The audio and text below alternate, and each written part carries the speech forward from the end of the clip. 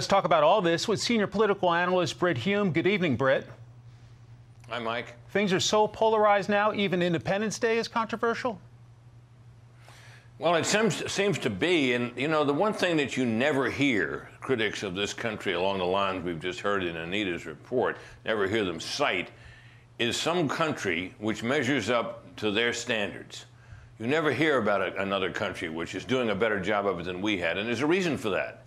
I can think of no nation on earth, and perhaps no nation in history, that has tried harder or done more to bring its minority populations into the mainstream of the country with all its freedoms and advantages. And in fact, you know, it hasn't been all that long ago that slavery, which is talked about more today than at any time perhaps since the Civil War, was universal. It was everywhere. Going back to biblical times, it was everywhere.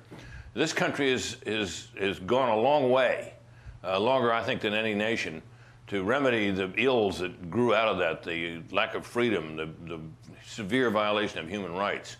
You never hear these critics say, well, we'd rather be like this country or that country. They can't, in my view.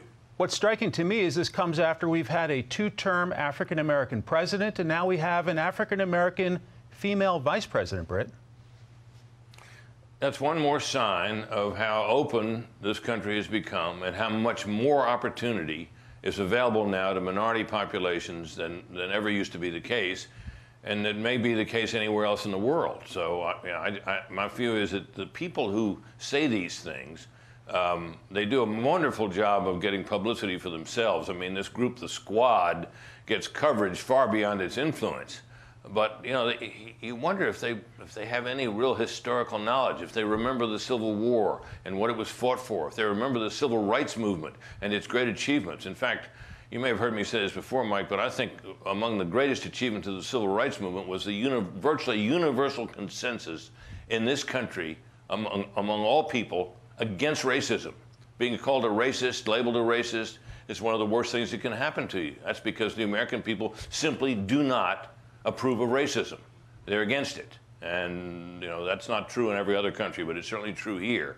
These people, you know, you'd think they were born 10 years ago. Did they not know of these things? Did they not know what it was like when we did have systemic racism, even after slavery, until the Civil Rights Movement, when laws and election procedures and so forth were stacked against black people? All of that has been wiped away. As a man of faith, Britt, it makes you wonder what it will take to heal this great country, at least with those folks. I think it'll take a considerable leader. I'm not sure we have one yet. Brit Hume, many thanks for your time. Happy Independence Day. Appreciate your analysis, sir. Thanks, Mike. Hey, Sean Hannity here. Hey, click here to subscribe to Fox News YouTube page and catch our hottest interviews and most compelling analysis. You will not get it anywhere else.